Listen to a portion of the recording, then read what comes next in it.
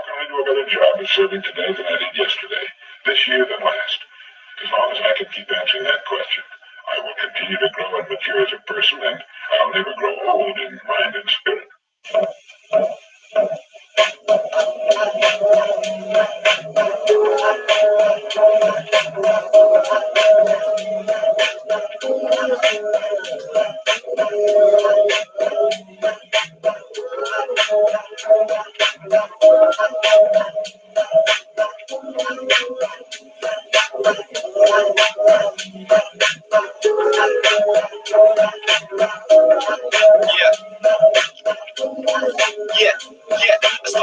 Every second at the same time, the beggar prays for life lessons. The only difference is the question. Now the day spent stressing. I see both sides of the coin. The grass is green, and with your boy, ahoy. You absorb these sound waves of what's nature. What's my choice? I'm with the creator. Never major, rewarded with the paper. Cause I value myself, that's true wealth. Do it for yourself, DIY. Feel the joy, as you're fully in the vibe. Higher than heights, no bounds. Impossible is nothing. We're the ground, proud. Follow the energy. Look at the energy, see the light, cause in the mirror, there's no enemy. Don't really retrain and maintain your individuality mentally, cause you can do whatever you want, believe.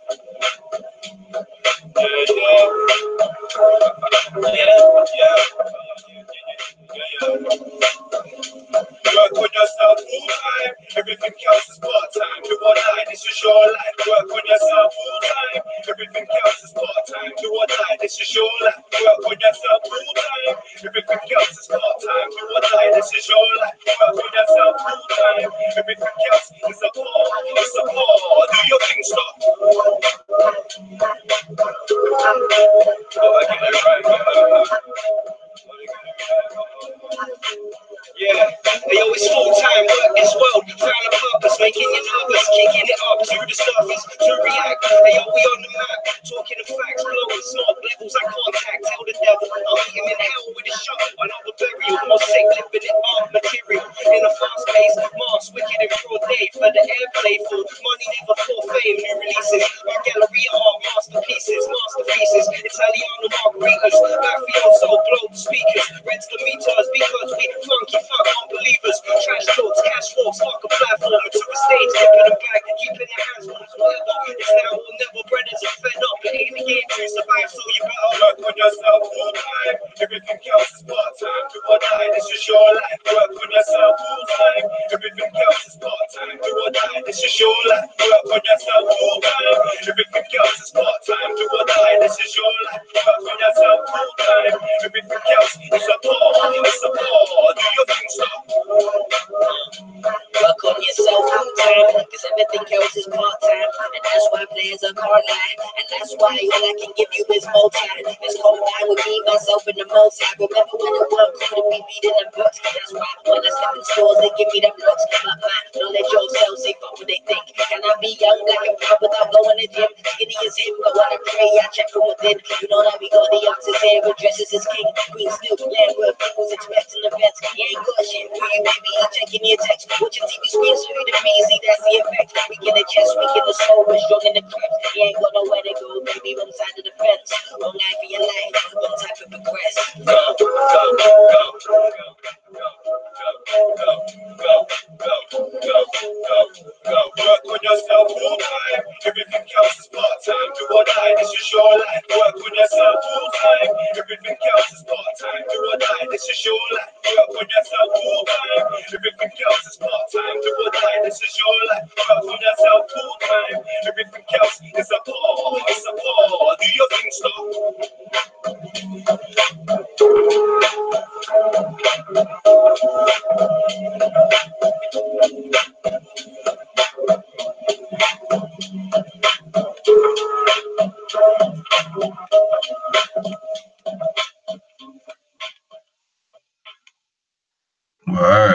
Word, man. Shout out to Copper Hot Step, man. Yo, this is the live interview with your man Jaguar, coming to you live and direct. Like I said, once again, we got Mr. Copper Hot Step, man, from the UK joining us. for a nice interview, man. Shout out to him for bringing this track through by Jungle Brown. Of course, if you like the vibe, subscribe to it. You know, the flow is real. I'm with it. You know, as you about to see, I'm about to subscribe myself because I like the music. So there you have it, folks. And Copper Hot, man, what's up, big bro? Yeah, good man. It feels good to be home, bro. I can't even lie. Word, man, word. So you know, if you want to, man, we can get right into it. You know, everybody probably tensing up, waiting to see. If you want to, man, just share pretty much you know, your background, how you know, stay so studious, how you able to, you know, keep yourself as a man going, and what actually, you know, keeps you driving to teach the information that you do, man. So I'm just gonna mute my mic, and you know, whenever I feel, you know, I got a question or whatever, I'll just jump in. But I'm gonna let you rock it out, man. Just kind of let the people know, you know, tell them what it is, bro. All right. Yeah, what's good, people? For those of you that don't know me, I'm Copper Hot Step. As you can probably hear, I'm from the UK by means of I was born here, I was raised here, I've predominantly always lived here, and yeah, so I suppose for me starting out, my story was basically my parents are from the Caribbean, the West Indies, Central America. Um, and what happened was is that a lot of people from the Caribbean, from Central America, they uh, they came here in mass because most of the economies out there were crippled by the British Crown, and a lot of people had to get up and go, and the only choices were really North America or England to kind of escape the financial depressions. And so many of us ended up coming over here. And this would have actually been around the 1940s, the back end of the 1940s. You had something called the Windrush in 1948, and this was the first predominant ship which carried a lot of people from Jamaica, Trinidad, and so Repeat forth. that one more time, bro. What ship did you say? The ship was called the Windrush. Okay. So the Windrush. So the people that came off that first boat are known as the Windrush generation, and they basically traveled all the way from Central America to somewhere in England called Tilbury, which is where the ship docked, and they basically came here for a better life to do better for themselves and their families. What happened was, in fact, a lot of the adults came and they couldn't bring their families together with them at the same time. A lot of people got left behind, and what happened is a lot of people had to come here first, then they had to struggle, and they had to really grind and dig deep and put money aside to be able to actually pay for the rest of their family to come over here after a set period of time. And so for me now, my granddad is where my generation of people started off. So I'm third generation. So he was the first to come here and settle. Then he actually had to grind. He actually worked for Ford. He worked in a Ford manufacturing plant in England here in London, and he had to save up, and then he paid for the rest of my family to come over here. So he came first, and then they came after, and then that's how my mom ended up here. And then subsequently I was born, you know. And yeah, so this would have been like the 1990s when I was born. So we always had a strong affiliation with, you know, the emerging pro-black or pan-African way of thinking, or what was being taught around that time period. You know, I always grew up knowing that you know, slavery was a real thing, and yeah, we were just very heavy into like the Marcus Garvey and stuff like that. It was really, really big. I think, yeah, I would probably say 1990 where it all really started to kick off here in England. I mean, my mum had already been exposed to Roots, because basically Roots aired over here in the 70s. They were showing it on TV here in the 70s. And that's how we got introduced to that concept of slavery being a real thing when we first watched the American TV series of Roots when it aired over here in Britain, in England. That's how really people started to identify with Africa in terms of living and growing up in England. And then we decided, as time went on, we wanted to reconnect more with that side of things, and we actually ended up going to so-called Africa like 3 times. I still remember as a young'un, I went out there to Tunisia in North Africa once, and we went out to the Gambia in West Africa twice.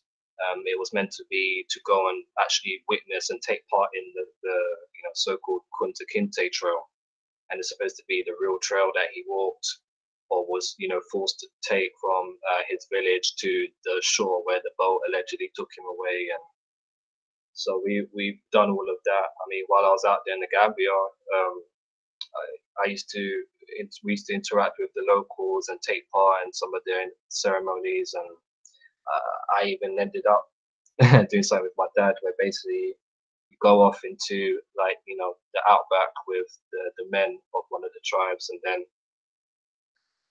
you spend time with them, and then they just basically teach you about their ways and stuff like that, and then you actually get taught a dance that is indigenous to their tribe, and by nightfall you have to then perform this dance, this ritual back to a whole entire crowd of tourists and locals and the president of the country.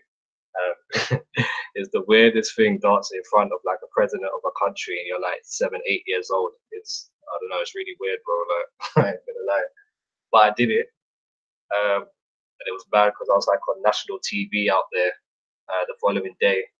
But yeah, we've been out over there because that's what we wholeheartedly believed in. We truly believed, like, at some point, somehow, some way, that's where our story started. So we made a big effort to not just to try and pretend about it. We decided to be about it, like to go out there and actually experience what the locals experience. And it's actually really interesting when you fast forward now and people are saying to you that Caucasians are the original Africans. Because if you go to Tunisia, there is actually there's a province called Matmata, and basically in this place you have an official troglodyte community of people where they actually carve homes into the caves of the mountains and live inside of them, and you can actually go out there and go into these homes and visit them and talk to them. But yeah, they live in caves. Hold up, bro. Wait a minute. Okay, because you already know now. You use the old term that a lot of Americans might not know what that term is. You said troglodyte, right? Yeah. Okay, can you explain what a troglodyte is for the people? Because I know what it is, but I'm glad you used that term because this is a known term. Right. Yeah. So troglodyte in the basic sense is it's literally a person who inhabits, a cave interior as, their place of sanctity, their place of shelter. And then boom, you said that they are in the Tunisia, in the mountain areas. Yeah, they live in the mountainous regions of Tunisia, and it's just literally is a whole range of mountains, open space, and like mountain range, and then they carve their homes into those mountains. They carve cave homes into the mountains and then live within them. Okay, so all right, now how could you like, was it a big population or was it just like just a few?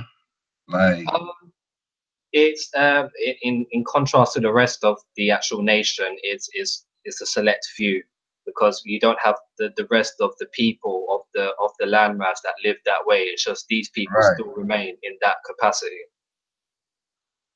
Okay. We'll continue on, bro. I ain't mean to cut you off. I just really that's fine. I just wanted you to go in on that a little bit because I never heard of that. You know what I'm saying? And I just think that's just something interesting to know, man, because you know this thing has been flipped around, like you said, you know, to travel over there, you know, and how you I mean, man, you know, a lot of us here, a lot of us that even you know, have these panels, bro, haven't even been to Africa. So, you know, I mean, for you, you say it seems you've been a good, you know, at least a couple of times, man. So you Yeah, know, continue on with that if you don't mind, man. sure. I Yeah, ain't trying to, yeah, just go ahead.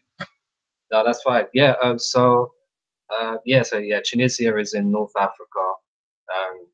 You know, predominantly your main phenotype out there would be your so-called, you know, Caucasoid Arab people.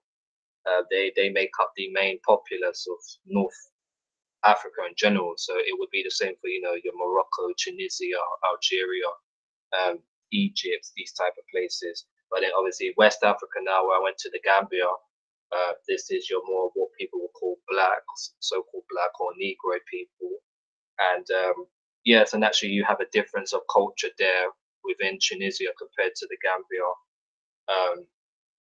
But it was interesting. It was interesting to go to Tunisia and to actually witness people that live that lifestyle still to this very day. And then on top of that, it was refreshing to go to the Gambia and see the differences there as well. I mean, one thing that did always stick in my mind to this very day. Actually, the second time we went to the Gambia, because I've been twice, I would have been a little bit older that time, like, you know, young teenage years, and my sister would have been a little bit older. There's a 7-year gap between us, and we was out on the beach, like me, sister, parents, and me and my sister have gone off a little bit away from our parents, like to get closer to the water, and we were kind of just walking and talking, and then one of the locals must have spotted us, and he came over to us to have a conversation. And then he must have overheard us talking. So then obviously he's heard my accent, he's heard my sister's accent. But the first question he proposed to ask me was, "Are you American?" So I was confused. So I said to him, "No." So he said, "Oh, where are you from?" So I said, "Oh, we're from England." And then he said, "Oh, England, okay, yes, I like England." And then he started asking me about what English football team do I support. And we started talking about that a little bit. But then I remember always, I don't know why I just remembered it, but I think I was meant to remember it, because now it's like, obviously now it is obvious to me when he asked that question, he's not asking me based on how my voice sounds. He's asking me based on how I look. Right, right. You know, because you know my accent clearly doesn't ring from anywhere, any state that you can find in North America. So I just find little things like that interesting from the trip that I had that I wasn't able to analyze properly back then, that I'm able to reflect and I'm able to look back on now. So it's like even then it's like you know, they clearly understand that whatever accent you ended up having for whatever reasons, they can tell who is who and who is related to who and who isn't. That's And right. it's the point I try to stress, and I try to point out with people, is that sometimes you have to give people more credit than what you'd like. You know, just because you may be ignorant to certain information doesn't mean that the next man isn't. He's probably well versed in your history to some degree, and until you sit down and ask him certain questions that he's not used to being asked, then you'll never know for certain. That's right. And yeah, so yeah, going out to Africa was an experience. You know, it was all done under, it was done within good intentions, because, you know, as I said, it's like we genuinely felt like that's who we was in some aspect, and so kind of just carried on through life under that same train of thought. You know, you reading all the Pan-African books and textbooks and stuff like that, and then yeah, it just happened to come to last year even. So I've not known what I know long. I really haven't. Like summer last year, I just happened to come across Dartman's channel. Just, I don't know, it seemed like I don't want to say divine intervention, but maybe ancestral intervention, because he just popped up. Like I used to be subscribed to a lot of, you know, Pan-African YouTubers, not the heavy predominant ones, but maybe, you know, your B-list ones. Yeah. And and his channel just popped up in my recommended section just out of nowhere, and it was a video about the truth about Jamaica, and obviously with a title like that, I had to click it and watch it. And it was weird because after I got done listening to that video, everything he mentioned I'd never heard before, but I just knew when I heard it and the video was done that he was telling the truth. Do you know what I'm saying? And it's kind of like a weird feeling. It's like, you know, it's like a low blow, you know? Yeah, It's like it's such a surreal feeling when you hear this from the first time from one of your own people. And yeah, it just kind of knocked me a bit.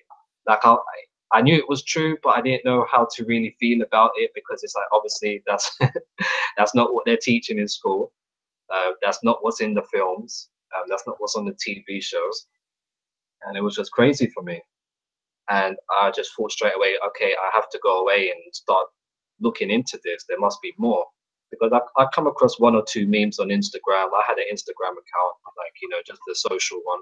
yeah, Like nothing in terms of passing on information or nothing. And I saw one or two memes about, you know, people from America really being Indian, stuff like that. And it did, you know, it did pique my curiosity a little bit, because it's like, wow, because me, I'm just an open person when it comes to information, and I think that's what's helped me. right. Because most people would see that stuff and just be like, oh, that's rubbish, or, you know, oh, that's a bunch of foolishness. Or, but for me, it's like, wow, that's weird. Like, why would somebody make that? Do you know what I mean? And post that on social media. So my interest was already now, you know, get to the point of I need to start looking forward. So I made sure I subscribed to him, started catching all of his videos, just started trying to digest all the information properly. And then from there, I started branching out to other channels, other people that were putting out the same information. I was looking at people on Instagram like Johnny Aborigine, people of that caliber. And then, like, yeah, after like 2 or 3 videos, it just started to click. Do you know what I'm saying? Like, things were just becoming a lot more clearer. And I was able to go back to my mum after a while, after I, you know, a few months of, you know, digesting that information. And then I was able to start asking her questions to try and sync what I'd learned with my own personal experience through family lineage. And then, you know, I asked her, okay, so Mum, I have the craziest thing to tell you, but you know, we're not from Africa, right? And it's just like, oh, well, what do you mean? What makes you say that? So I remember sitting down and explaining to her, my sister, like everything that I'd learned, and like they've always been supportive. So they, you know, they understood that for me to come and address them with the information, then obviously, you know, I had no reason to just pull this out of thin air, and I must have gone away and, you know, spent some time on it. So they were very receptive to it, and they said, well, yeah, that makes a lot of sense. So I asked my mom, okay, so how did we find out about being African? I mean, did your dad ever tell you about that? Yeah. And she was like, no, he didn't. I found that out from Roots. So I found out very quickly how we became African. You know, it wasn't very hard. Hey, but hey, this is what this right here, what you just said. This is the effect that movie put on, I would say, 90% of our people, bro. Yeah. Up, man. I'm talking about across the terrain. You know what I'm saying? Wherever that movie went, that movie played an effect on our people, man. And now, you know, we understand that, you know, when I used to go in some of my you know, some of my people houses that would have a lot of these old books and stuff. And they would say, like, you want to make sure you know your history now. You know what I'm saying? Because they would always tell me, you know, hey, we don't know nobody from Africa. You know what I'm saying? Because I presented it to them. You know, it's major, man, that movie, and even still to this day, people will reference that movie to say that they are from Africa, man. And for you to say that, and you know, hey, that's a home run, like that's major, man. But I'm glad you was able to, you know, get the info, man, and share it with your fam, man, because that's exactly what we trying to do and what we promoting the most. You know what I'm saying? You know, YouTube is fine and dandy, but hey, you gonna get with the real big dogs when you're really doing it with your family. You know what I'm saying? Because it's gonna be felt and it's gonna be noticed, and the right people are gonna find out. So the favor is in our hands, people. It's a spiritual time right now. You know what I'm saying? And y'all see, it's more to just this land of our, when it comes to our people. You know what I'm saying? We do have people that are like us or who are us. You know what I'm saying? Whether they are, you know, hey, he just told you, granddad straight from America. You know what I'm saying?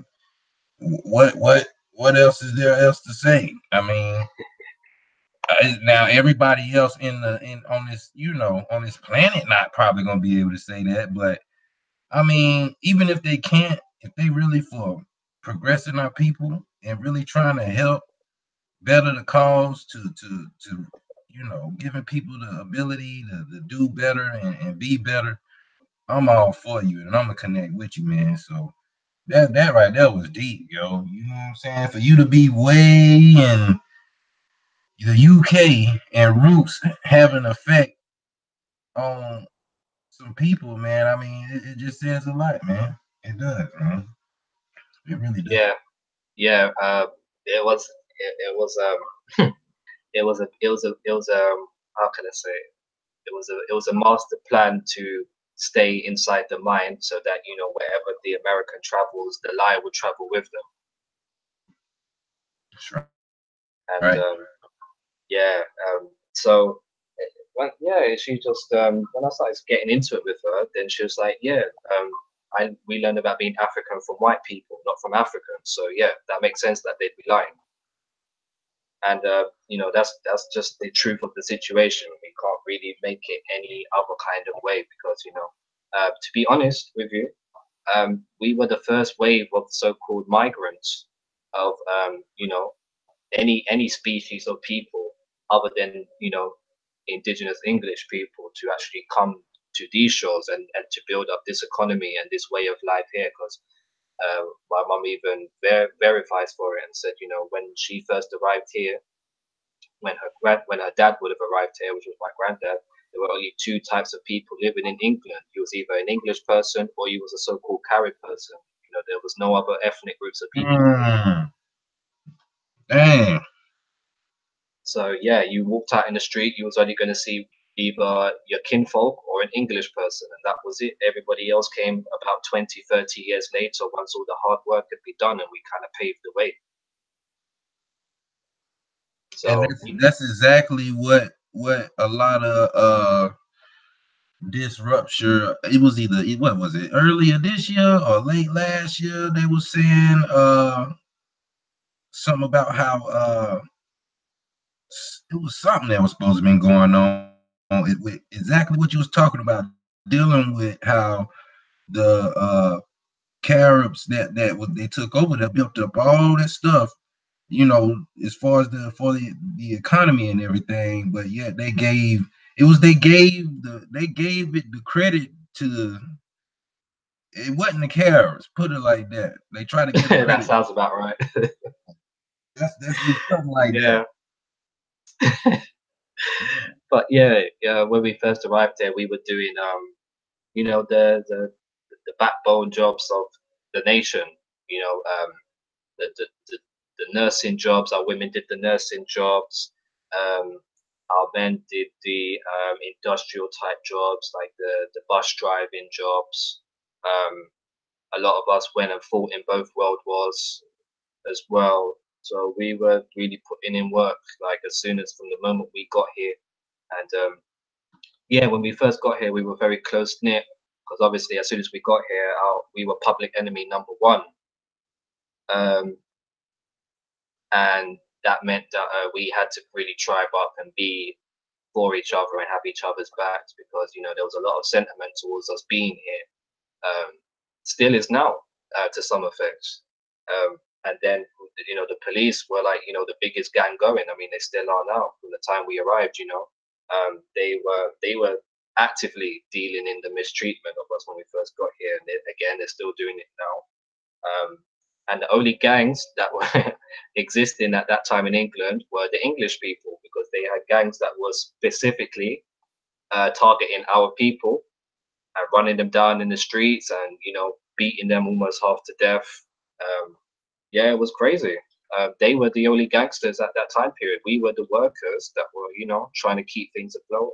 Right. They were the original gangsters. I mean, we only became gangsters, you know, on the turn of things after, you know, we'd settled here more and we'd had time to become, you know, indoctrinated and, okay, well, you're black, so that means you're a gangster. This is your lifestyle that you've got to live as a black person. And, you know, they award you your, you know, your character based on what they decide you are. And they obviously they program that into you. And then now you fast forward now, and now we're suddenly the face of, you know, crime. And but I mean, it wasn't always like that. It was a process. This was a gradual process. So they But literally call y'all blacks instead of Caribs when they know y'all are. actually, well, you know, I mean, if you're so-called Carib or African, you're just seen as black or sometimes black British or, but you know, they still, you know, on TV and in media still refer to us as West Indians sometimes as well. So they just like to deviate between all these different names that they've come up with. But you know, they've never called us African Caribbeans. I mean, they tried to do that, but no one really gravitated to the word. It's just kind of there in the background as a kind of, well, it was a failed attempt, but they try and bring it out every now and again for academic purposes. But I mean, it's not something they really heavily stand on. And I mean, the census that or any paperwork that you fill out here in the black section, it will always have, you know, are you black African or are you black Caribbean? Or you black other, if you see yourself as a black other group, you know, there's no just one inclusive group where black is black and that's it. So they're even showing you there, like there's a clear difference between the two of you because they could have really just put you all into one bracket. I mean, it's kind of like a double-edged thing they're doing because they're trying to put you in one bracket by saying black, but then they're still differentiating in there, you know. So that's the biggest clue. You know, if you were the same people, they want to do that. You know, you would just have one. You would have one racial category that fits all. You know, one size fits all kind of thing. That's right. So I point that out to people as well. So I'm like, okay, so you know, if this is true, which box do you tick as your ethnicity when it comes to paperwork? And then they say, oh, black Caribbean. I'm like, well, why did you do that? You know, if what they say is true, then you are an African who was misplaced in the Caribbean. So shouldn't you be ticking the African box? Right. And then they say to me, oh, no, I'm Caribbean. I'm like, well, you can't be, you know, two people can't fit in one body. You were only given one body at birth, so which one are you going to have? That's But it. I use all of these examples to try and just get people thinking about stuff in just, you know, general chit-chat conversations that I might have with people. They're stuck on certain things. But yeah, as for me, I just kept going forward, started reaching out to lots of people over your side, where you're at. And I started slowly finding people that are located over here. Because at first, I didn't think I was going to find anybody living over here with me. But I was patient. And then I came across Copper Fox, the Zon. And she's probably the first person I spoke to over here properly. I just happened to meet her through a DMX live stream. And then she must have phoned me afterwards. So we were talking for a good minute or so. Right, just about this, that, and everything. And then after a while, we came across Gambler, and then he came on board. And then I came across Sword, and then he came on board. And then fast forward now, and then at the turn of this year, yeah, the group was pretty much sorted, and we had like a nice little group of people that are over this side who are, you know, very passionate about information and want to do better with it. And just being able to just build with them, just, you know, after a long day at work and just share information and just have laughs and, yeah, just kind of evoking that kind of old energy of just, you know, being about enlightenment and just, you know, enjoying the moment. And because obviously we were doing all of these things, you know, we were lazing about, we were having jokes, we were around the fire, we were exchanging, you know, ancient information. And that's kind of what the group does now. We just try to embody that every day that we have, you know, this time that we've got in this realm. So I've been able to learn a lot of things through them, and then they've really pushed me on to have a channel now where I'm actually just here and just putting forward information that I've come across either personally or that has come to my attention through another good source. And yeah, same for Lacono as well. Like we had a lot of encouragement from the group and from other people outside the group to actually come on this YouTube and this whole YouTube game and start making content and start putting stuff out there.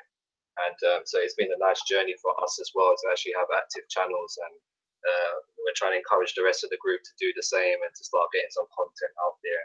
But we enjoy the interaction with like other people out there who think the same way as us. Because I just challenge myself now every day. I try and ask myself difficult questions in pertaining to our history or just history in general. Right, that's usually a good starting point for me, and that can usually take me on a good tangent for upcoming shows and stuff like that. Like it's kind of like the whole hypothesis method. You go away, you develop your hypothesis, you test it, and then you bring your results. And it's kind of the same thing that I try and do for my shows. So I try and sit down and say, well, if they say this and this happened, then can I challenge that? And then I just be on Google, just typing in keywords and stuff like that. And if I catch an angle, then I just run with it, and then I see, can I build on that now? And this is a lot of ways how my shows come about, just from that, just always never being static, and just always challenge yourself every day. Always ask yourself something difficult of what you think and to see if you can improve on it. That's right. That's how that's one of the great techniques to move forward and keep yourself sharp, man. And like I say, man, I appreciate what you have brought, whether you known this information all your life or just in the past year or day. Some people just have a vibration and an energy that know how to connect things and know how to bond with people. And these are the type of people that need to be, known to the world and to, our people, so we can connect, man. And I already discussed with you, I'm trying to put together trips and all. So, UK, we it's going down, you know what I'm saying? And of course we gonna try to get y'all over here too, and of course no one may know but us, but hey, it's going down. And hey, it's just about keeping it moving forward and progressing. Like you say, keep asking the questions that, like you say, need to be answered, but no one can really find an answer to. And this is what we've been doing. I'm pretty sure you, as a youngin, seeing all them different ventures, going to different countries and stuff like that, that you were able to witness and see the different ideology, cultures, and the way people are in general. You know what I'm saying? And I know that helped you to open your mind a lot more. And I know that's something that our people definitely have to do more of, and that's why I promote that also. So yeah, definitely, because even when I just sit down here, I just pay very close attention to how my people behave, in contrast to how the people behave who they say, I and my people allegedly descend from. And you won't see two more different birds in the sky. Do you know what I'm saying? And it's just, there's too many differences to ignore, that you can't possibly ignore. That's right. It's just, it just comes down to everything: the music, the food, athletically, what we excel in compared to what the other might excel in or not excel in. There's just too many unique, separate qualities that don't correlate, and have no, cognitive qualities. And this also helped me as well, because I realized I wasn't maybe paying as much attention to my surroundings as I should be, and now I'm able to just quietly assess the world in front of me. Everybody's running around, going to work, going to the shops, going to wherever, and this is the best time to catch people in their natural element. And you will learn. I tell people, before you even pick up a book, before you listen to a live stream or read a John Ogilvy book, you can literally sit on a park bench and close your mouth and say nothing and do nothing and watch the world go by, and you will quickly find out who you're related to and who you're not. That's right, man.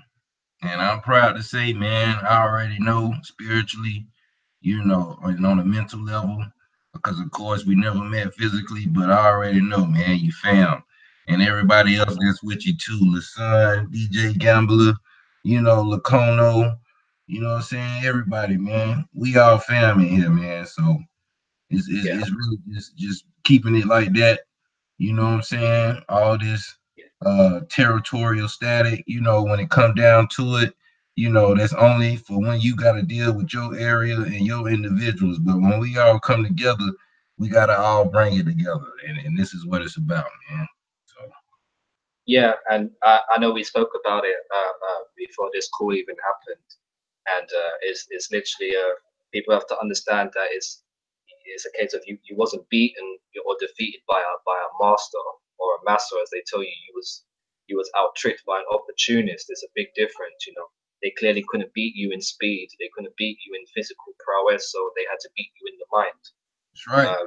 And by beating you in the mind meant, they had to go to the drawing board. Well, what is the makeup of all indigenous people on every landmass? They are very territorial, very tribal. They have no continental affinities whatsoever.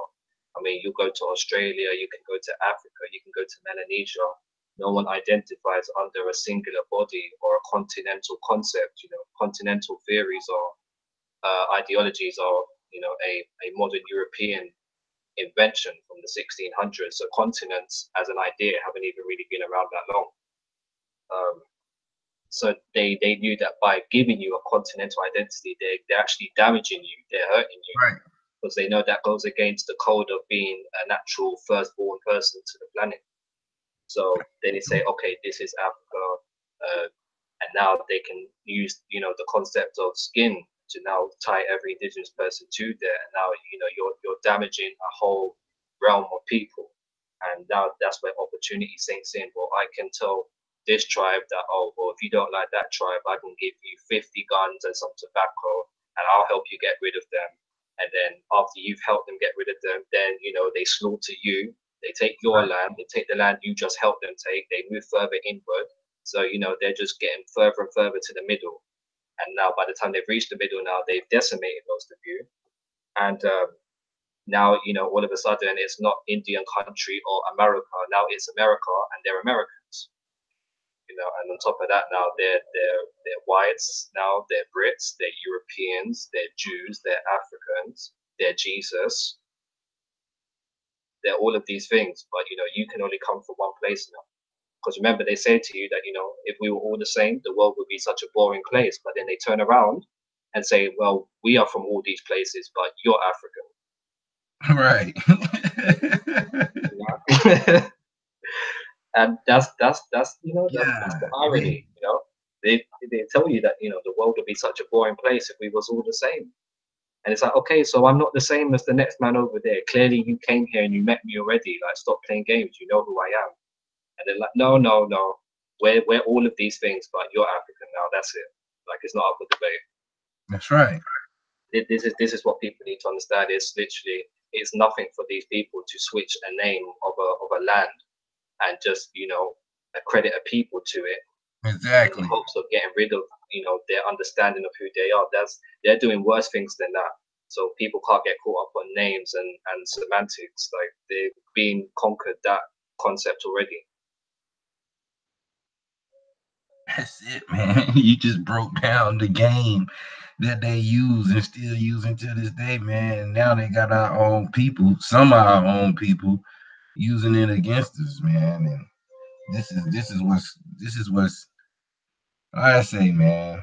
It's a done deal with that though, because we really just tearing all that apart. I mean, I really haven't pretty much seen a rebuttal on anything yet. Now I'm seeing I'm seeing channels, people talking about why you don't want to be African.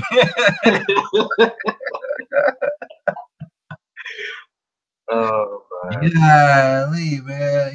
If I was, I'd rep that. But even if I had, Jaguar, like, this is what we're saying. It's like, look, if we were genuinely from there, that's the whole point. We genuinely, with all our heart, felt we were from there. So we made our whole lives about that, and people can't deny that we didn't do that because we're still doing it today. So obviously for us to come away from that can't be a thing of self-hatred, you know what I'm saying? Obviously we found something that contradicts the status quo of things. So it's, you know, it's almost 2019. If people are still talking these things, then, you know, either A, you're still not paying close enough attention, or B, you're working against us just like we experienced before, you know? Exactly. You know, the same Indians that sold out for an umbrella and a pair of shoes. You know, same thing. That's right, man. But you know, it's funny because we don't really get any knowledge of American history whatsoever over here. You literally go through the schooling system, learning predominantly about, you know, whitewashed Europe. You learn about the pale kings and queens, and they're not telling you that, you know, around, you know, good 1600s, the royalty would have still looked like me and you. That's right. So they don't even tell you, like, obviously they're not going to. It doesn't fit their agenda to tell you these things, and this should be something else that people should be able to pick up on. You know, if you was really African, why would they give that information to you for free of charge, and you didn't even have to ask for it? Exactly. Why would, you know, why would a predominantly Ashkenazi film Hollywood industry, why would they spend millions upon billions of dollars to make films to help you understand who you are, and not teach about their own people and the Holocaust and their history? You know, what kind of man does that? Exactly, man. that's game at its fullest. I mean, you know, Jaguar, if I want to keep you under my boot, the last thing I'm going to do is give you free information to help you understand who you are. So one day you could just whoop me and put me back in my place. You know, that would be bad war tactics. Yeah, we're just gonna take over, but then we're gonna give you everything you need just to get it back. It's insane. So, you know, this information that's come forward is not well spoken of. So that should be a clue in itself, you know, that something's not right, that something must be wrong, something must be terribly wrong. Because, like I said, you didn't have to ask for this. You didn't have to go to any of your family and say, okay, so which Ashanti village did they snatch us from? They're giving that to you free of charge. You didn't even have to ask for it. That's right. And you can't, you know, you can't live life by juxtapositions. You can't complain that these people don't have your best interests at heart, but you think that somehow they're going to give you, you know, gems and drops. It doesn't compute. You know, the same way how you can't say ancestry DNA is 100% kosher, but these people have infiltrated, you know, all industries and corporations in modern society. You know, is ancestry DNA not a modern corporation in modern society? So have they not infiltrated that as well? Right, man. Because, and you know, big up to Phoenix Moon. You know, I know she was just allowing someone who was in the field of DNA studies to speak. But we, you know, I think people got to realize, you know, this is someone who is, you know, technically still active and you know, under, you know, the institution or the indoctrination of, you know, modern day science. So she really believes she think it's okay to take a DNA test pretty much, and she was promoting for 23andMe. And I was trying to ask some questions, you know, I called a few times or whatever, but I kind of felt like I wasn't gonna get no. I felt like I wasn't gonna get in anyway, but I just wanted to ask her, you know, well, what is DNA actually going to do for us by taking this test when we doing our paperwork, or just the fact that we already know, period. You know, we pretty much broke down the fact that it's not even accurate, and she was kind of promoting it on the sense that since there's a loophole that they've allowed for people to know that you should go ahead and do 23andMe. And I'm like, well, that's, you know, for people who really already know what DNA is really about, I think we should I think we could kind of look over that to actually see what she was saying because she did give a good breakdown. But Yeah, I think it's interesting. It's yeah, interesting. it was interesting with the teeth and stuff. Yeah, Yeah, yeah, and yeah, that whole DNA thing, because I knew at some point I wanted to get into DNA, and I went away and put the show together, and yeah, like the council, they never know what my shows are going to be about. It's always a surprise of the day when I go live. So they're literally experiencing it along with the rest of you guys. But one thing I did present, I can show you guys now is an actual study. I mean, the people that watched that episode, they will have seen this already, but I know some of your peeps might not have. yeah. There's a paper on the genetic makeup of the Andaman Islanders, and it just blows the whole DNA thing, just the Africa thing out of the water. You know? I'm gonna bring it up now. All right, go ahead. I'm gonna mute my mic. All right. So let me go to the screen share. Yeah, because this was like, I kind of felt like, she made good points, you know what I'm saying? But it's still a lot of people who don't really know about the DNA technology, you know what I'm saying? Because these DNA companies still allow pharmaceutical companies to receive your information after you give your DNA up, man. It's in the fine print, you know what I'm saying? And I was like, I made a comment in the chat, and I was like, well, I don't want nobody to just do whatever with my information. And I heard her made a comment and say, well, they already got your DNA. And I'm like, well, so what's that about? I did hear that as well. A lot of people have said that as well. That okay, if you're still in the hospital or you went to hospital, they've got it already. But it's still kind of besides the point now. Right. I mean, that doesn't mean I'm supposed to let you give it to whoever you want to give it to. You know Right. what I'm saying? Even if you do, I don't know that anyway. You know what I'm Right. saying? So what kind of answer was that? She lost me then. You know what I'm saying? But I know she gotta defend her doctrine, and she probably under some oath as a doctor or whatever, so she can't exactly speak against the medical CDC or whatever you want to call the crap. You know what I'm saying? But my thing is, we just got to make sure we pay attention when we actually listening to people. But I know our people already kind of was on that. But yeah, I just had to throw that out there. But go ahead, bro. I ain't want to cut you off. All right. So yeah. So am I sharing my screen at the moment? Yeah, I Yeah. got it on yours now. Yeah. All right. So basically, yeah. I mean, most people probably already know what the Andaman Island people look like. So here they are. And basically, what I found just through digging around, I actually came across this. This is the genetic origins of the Andaman Islanders, and this is the U.S. National Library of Medicine, National Institutes of Health. This was published online 2002, December 11th. Okay, so the abstract says mitochondrial sequences were retrieved from museum specimens of the enigmatic Andaman Islanders to analyze their evolutionary history. So D-loop and protein coding data reveal that phenotypic similarities with African pygmoid groups are convergent.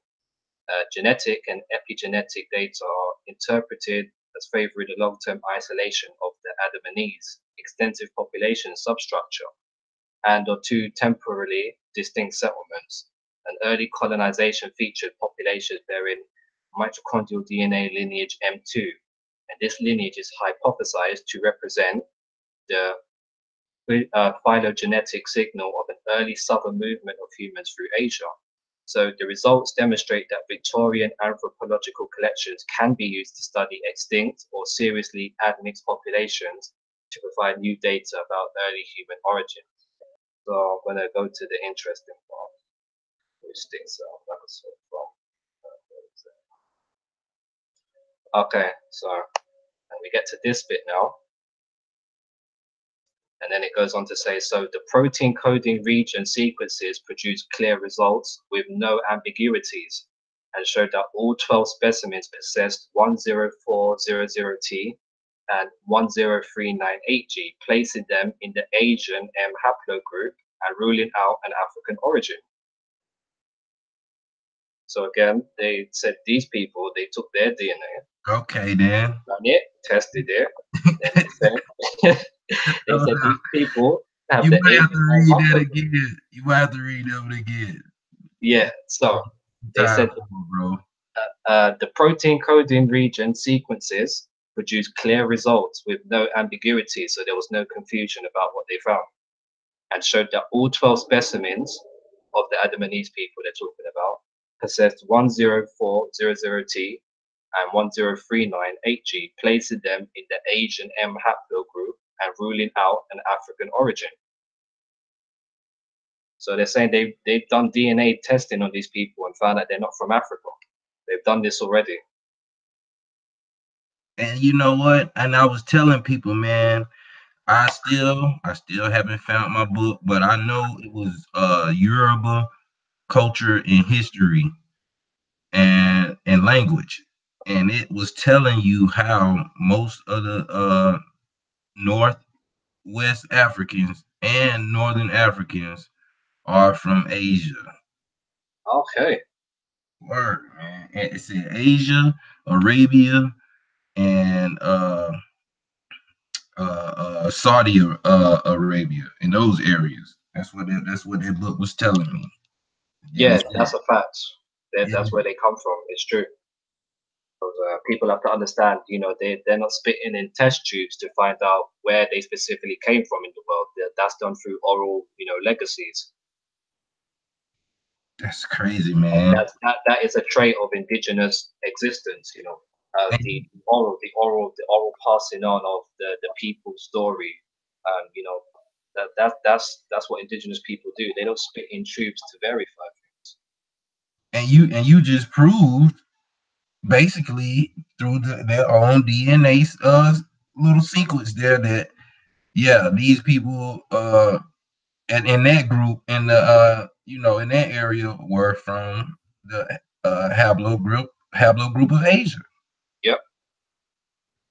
I mean that's just it just confirms more of everything because they're actually trying to go back to the outer Asia theory supposedly right now in modern science. So I mean this is I mean man, I mean I don't and see that's why I say man, we gotta pay attention. Our people we gotta make sure we pay attention to information and really don't settle for we got to know who's speaking, what they representing, and what they stand for, and go from there. You can't take all information as heavyweight or as solid information because they may be affiliated or associated with somebody. And I'm glad you put that out there like that.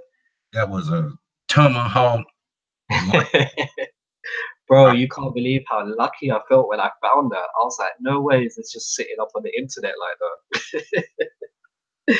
But it just goes to show, like, I tell people, look, if I could do this stuff, I mean, I'm not no one's teacher, I'm not nobody's scholar, I'm not anybody's, master priest or nothing like that. I'm just somebody that just decided that I care enough to just, challenge myself over.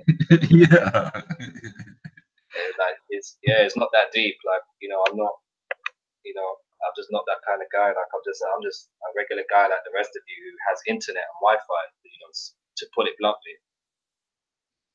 Dang. So, any one of us can do this, man. This is it seems daunting at first when you first come across this stuff, but right. you just have to dedicate yourself to it, and it becomes easier. It just becomes so easy after a while. That's right. It made too much sense after a while. It's like why you got to make sure you travel and keep yourself attached to some type of grounding on earth. You know what I'm saying? Because this information can pretty much take you away from the way of the world. You know what I'm saying? And it's good to stay in touch with each other, keep each other motivated and uplifted, like I say, it's better when you can really share it and make it easier for your household because it keeps you, so your head won't be in the clouds. This for all the people who, you know, who so open that they just soaking in, still enjoy yourself and still do what you do, man, because you're gonna miss out on a lot, you know, not doing that. And you gotta Yeah, keep this fun. But this is just to show everybody that we ain't the only ones that's been oppressed, man. And it's not all about just us. We may be finding a lot of root bases, here in America, but we gotta really learn how to connect and learn each other's, psychology so we can yeah. unify the correct way, man. So Yeah, the key is just not always taking things within a literal context, because the same way you can't just take the name of a landmass today as the gospel, can't take the people you meet on a landmass as gospel. that's When right. you when you've done enough, when you've been around information long enough, and you've soaked it up, like a sponge, then you'll quickly start to see that that applies to people. Just because you see somebody in a place that is being called today Africa, it doesn't even necessarily mean they're from the Eastern Hemisphere in origin, because we now know that there are people in Africa who are from the West, and they're still there today. And they've gone as far as to award themselves very specific names for their people to, distinctly cut themselves away from the indigenous to show that they still held on to that understanding of being from the West. Like you've got the Americo-Liberians. I mean, why would they call themselves that if they were really Africans? That's right. And then you've got the Creole people of Sierra Leone. I mean, we know that Creole is the word that was created by the so-called Negroes. So again, why would they call themselves the Creole people and be Africans? These are things you just can't overlook. You just can't. That's right, man. And I'm glad you said that because some people probably didn't know that. You know what I'm saying? And this is what it's about, man. And hell, if you want to, man, you can uh get into your ecology if you want, man. If you had anything, Why not? because I know that's part of your expertise, man. If you can kind of, I guess share some of that what you did see in Africa as far as how the land was, and Yeah, even how y'all land is over there. yeah. Just anywhere you been, man. You already know. Let's get it, man. All right. Yeah, no problem. Yeah, I did notice that when I did spend time in both North Africa and West Africa, is a very different terrain compared to when I've gone back home to visit Yamaka, for example. Yamaka is very plush, typically very picturesque, very tropical, lots of green, lots of, vegetation and things growing, very mountainous, and there's lots going on. But in so-called Africa, whether it's north or west, the land is very sparse. And again, this led me down a road of my second episode where I was chatting about food of the world and where does it all really come from. And I was even getting into African agriculture and how it's critically analyzed today. And they will even tell you today that agriculture in Africa is still very primitive in the year 2018. It's not at a very advanced level compared to the Americas, for example. It just doesn't compare.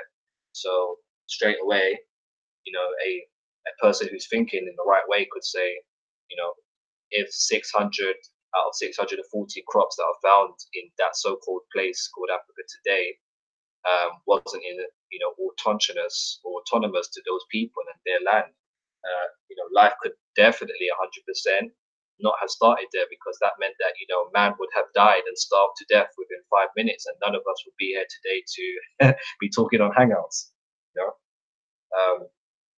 and just the fact that because the land is not as productive and fertile as the Americas as well. Again, if we'd all started off there with dead land and only 8% crops to play around with, we would have starved to death a long time ago. Nobody would be here right now. Now that's major, man. You know, obviously life would have had to have started where all the vegetation was, where the food was. You That's can't right. there'd be no way you manifest here and have nothing to eat. That would, you know, that's just, creation doesn't work like that. That's right. Existence doesn't work like that. That's right, man. And that's just like how you said. You know, you can either kind of, you know, some of these, if you look at an updated ecology you know, landscape, you know, map or whatever, you can kind of tell because you know they give you the oxygen levels or the density of the forests and stuff like that. And it's pretty obvious, you know, the oxygen, the density of the oxygen in Africa is mostly coming from South Africa. Yeah.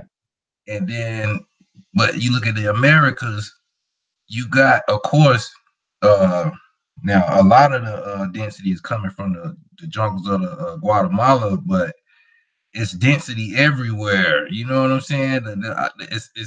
It's heavy oxygen almost everywhere. It's just a few areas that's, you know, like New Mexico and stuff like that, Arizona or whatever, and a little bit of Mexico where you have some dry areas. But even then, you know, we still had irrigation systems in those areas. We still had plants that was, you know, and I know you're gonna get into that, man. So I ain't gonna, yeah.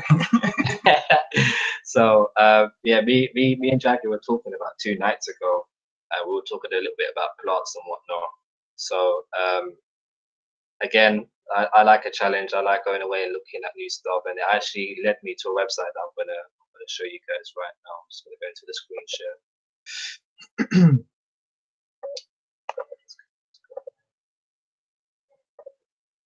So it actually led me to this website, desertusa.com, and on here they actually they talk to you in detail about all the different wildflowers, cactus and succulents, trees, shrubs and grasses that are found within the desert regions of North America. And it actually tells you how, you know, the American Indians were using some of these as well, which I wasn't expected to find. So again, this was a nice little thing right here. So I just pulled up a few examples just to go over. So for example, here you've got the California fan palm. So now it's going to tell you for the range. It occurs naturally in desert oases in isolated areas of the Sonoran and Mojave deserts of southeastern California, southwestern Arizona, and northern, is that Baja, California, Mexico, at elevations between 500 and 1,000 feet. So widely cultivated as an ornamental in Southern California. And then the habitat, it says moist soils along alkaline streams and in mountain canyons. I want to show you like how it was used. Here we go. So let me blow this up a little bit. So it's a bit small. Here we go. So the California fan palm was an important resource for the Cahula Indians of Southern California, who called it Mao. They used it for food, especially the fruit nuts, which they ground up as a flour or made into a mush. They also soaked the fruits to produce a sweet beverage and made jelly from the fruit. Trees produced a dozen or so such date clusters at 5 to 20 pounds each. So they were getting jelly from this the same way you get jelly from coconut in the Americas, you know, same principle. The spongy pith in the center was sometimes boiled and eaten and was called malpasan, or heart of the palm. The fan palm was also used for construction, bronze for roof thatch, and leaves were stripped and used in various weaving applications. So the hard seeds that fell after fruit pulp dried were the preferred fill for gourd rattles and were better than stones or other seeds. The desert Cahula also preferred the fan palm for making sandals. So fire making tools as well as tinder were made from this palm. So the original California fan palm oases were important gathering and habitation sites and were indicative of important springs. So usually located along earthquake faults. And some of these included Thousand Palms, Palm Canyon, and Andreas Canyon. And then if we go on to this one now. So this is the mesquite tree. And too quickly.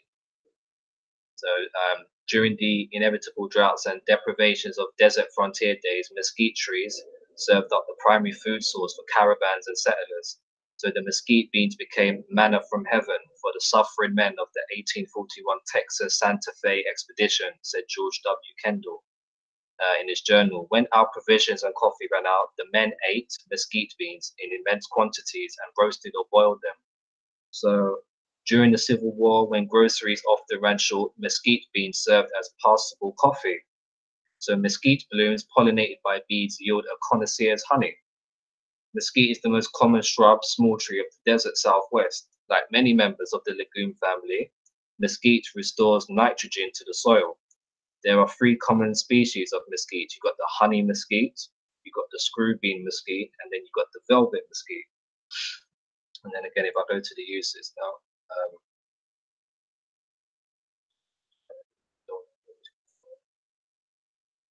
okay, so mesquite beans, durable enough for years of storage, became the livestock feed of choice when pasture land and grasses failed due to drought or overgrazing. They were carried by early freighters who fed the beans to their draft animals, especially in Mexico. Although often crooked in shape, mesquite tree branches, stable and durable, filled the need for wood during the construction of Spanish missions, colonial haciendas, ranch houses, and fencing. Its wood served artisans in the crafting of furniture, flooring, paneling, and sculpture. Of the tree mesquite, said Dobie, there is one kind of yellowish wood and another of a deep reddish hue, as beautiful when polished as the richest mahogany. So in some areas, mesquites provide a bountiful harvest of wood for use in fireplaces and barbecue grills. So the mesquites, requiring little water and only low maintenance, have found a place in southwest xeriscaped gardens and parks. They not only produce beans and blooms that attract wildlife, they provide perches and nesting sites for birds, including hummingbirds. So I didn't even know you guys had hummingbirds out there, so that's something new for me as well. In the frontier days, according to Dobie, mesquites were used by the Indians and the settlers as a source of many remedies for a host of ailments. Indians and settlers believed tea made from the mesquite root or bark cured diarrhea. Boiled mesquite roots yielded a soothing balm that cured colic and healed flesh wounds. So mesquite leaves crushed and mixed with water and urine cured headaches. Mesquite gum preparation soothed ailing eyes, eased the sore throat, cleared up dysentery, and relieved headaches. Then, yeah. So this is the next one now. Okay, so this is greasewood. So greasewood is also known as black greasewood or chico wood. So sacrobactus is from the Greek sarco, meaning flesh, and bactus, meaning bramble or thorn, referring to the succulent leaves and spiny branches of the plant. The family name, Chenopodacea, I think it is, translates to goosefoot, referring to some members of this family's leaf shape, which resembles the foot of a goose. So greasewood was first collected by John C. Fremont, a famous Civil War veteran, Western explorer, at one-time presidential candidate, and first named by John Torrey as Fremontia vermiculatus, until it was discovered that the genus Sarcobacter already existed. So then if I go to how it was used.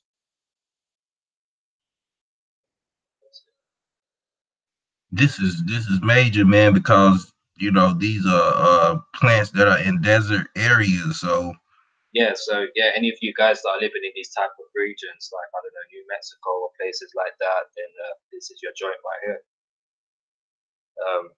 So man used tough wood for firewood or for tools if a straight enough stem could be found. The Hopi made planting sticks from staked stems, and then the Indians ate the seeds and succulent leaves. Like many members of the gooseback family, spinach, kale, Swiss chard, greasewood plants have a somewhat salty flavor.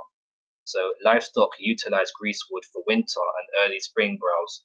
Some wildlife species such as jackrabbits, pronghorns, or prairie dogs forage on the plant. The kit foxes plug up escape holes of rodents that are buried below the greasewood plant, then proceed to dig out the rodent. Greasewood seeds germinate only in cool temperatures. This ensures that the seeds get established before the heat of summer. So greasewood grows in very alkaline soils, high in chloride soils. Its leaves are smaller and thicker in size. The greasewood may have long root systems that can reach down over 50 feet to groundwater. The next one I wanted to show you guys was the Rio Grande cottonwood. So the Rio Grande cottonwood is also popularly known as the Fremont cottonwood.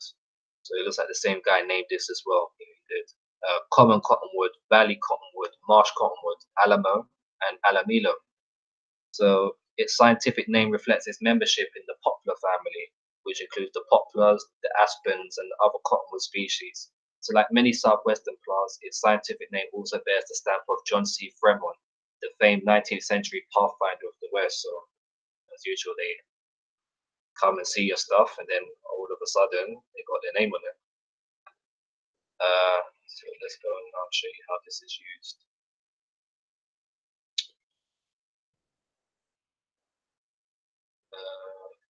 There we go. So, yeah. So surprisingly, the Rio Grande cottonwood, the water tree, has found a home in south central New Mexico's White Sands National Monument, an environment too harsh for 75% of the plants from the surrounding Chihuahuan Desert.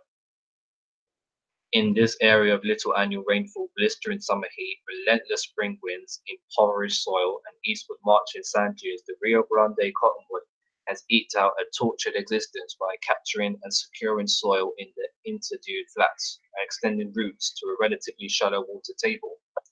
So the Rio Grande cottonwood's affinity for water became a metaphor for southwestern Pueblos' reliance on water. So Pueblo carvers shaped the tree's roots, the conduit to water, into kachina dolls, spiritual icons of the deeply religious agricultural peoples of an arid land. So originally, carvers took the roots from trees which had been undercut and swept down rivers and streams by floodwaters. Today, as the cottonwoods and riparian forests vanished, carvers must often buy their wood, frequently at exorbitant prices. So the Rio Grande cottonwood's disappearance from the banks of southwestern streams and rivers can now be regarded as a metaphor for our relentless abuse of the environment of the desert southwest. So again, I'll just show you a quick picture of what the Hopi were using the wood for as well when they were talking about the dolls, because I've seen these dolls before. So these are called kachina dolls. And that's major, man. Like, yo, I hope, you know, if anybody is taking notes, I'm be glad you're doing it.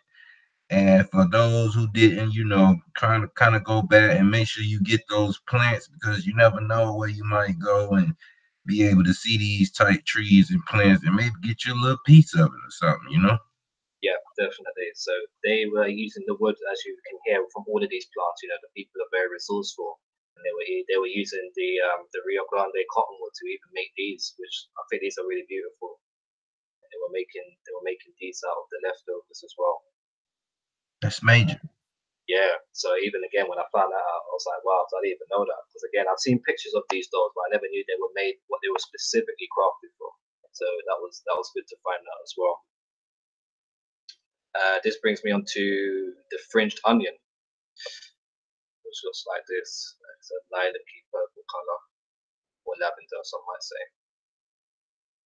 So for this part here,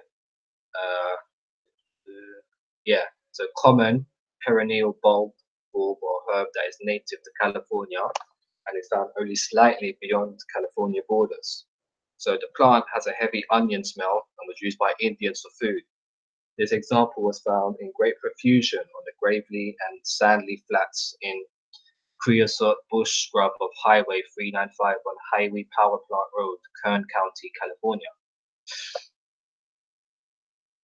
Okay, so that's the fringed onion. Now here we have the barrel cactus, which is this one here. I'm sure everybody's seen this one at least once or twice before. So feral cactus, meaning fierce or wild cactus, are always cylindrical or barrel shaped and are usually among the largest cacti of the North American deserts. All members of this genus have prominent ribs and are fiercely armed with heavy spines. In some species, one or more central spines are curved like a fishhook, accounting for the common name fishhook barrel cactus.